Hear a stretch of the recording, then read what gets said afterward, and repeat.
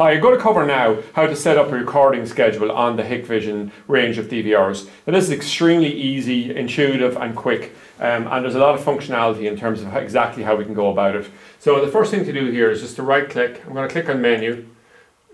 I exited out, so I have to use the password I have set up on this, and I'm going to go into the record.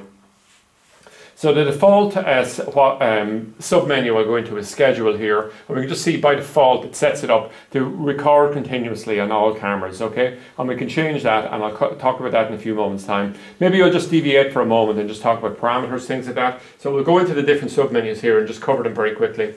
So what we can do here is we can set up, we'll say, the resolution we want to have on the different cameras, and also the video quality, the frames per second, things like this. So it's quite good, and we can have different settings, we'll say, on a continuous record, or if it's been triggered by an event, maybe we want to have a lot higher resolution in those type of things. So to be able to set it up that way, obviously, it's quite good.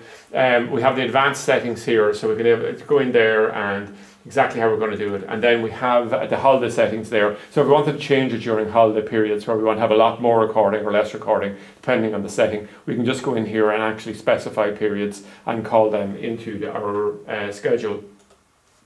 So we'll go back to the main event here. So we can see here that it's been set up. So I might say to myself, well, between 8 in the morning and 4 in the evening, Monday to Friday, I'm going to be there, and I just don't want any recording. So what I'll do here is I'll just go and click none, and I'll just grab these days here, and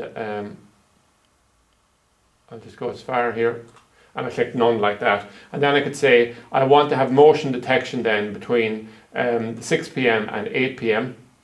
So we'll just grab this 2-hour period, and we can see the color code has changed there, and we can change various things like that. And I can say, actually, I don't want that just on camera 1, I want to have it on a number of cameras. So I'll just go to copy, and now we'll come along and we'll say I want to put it on camera 2 and camera 4 along with camera 1, but I don't want to put it in camera 3, which I want to record continuously, because it will say it's covering an entrance, something like that. And I'll just go OK, and I'll just apply now.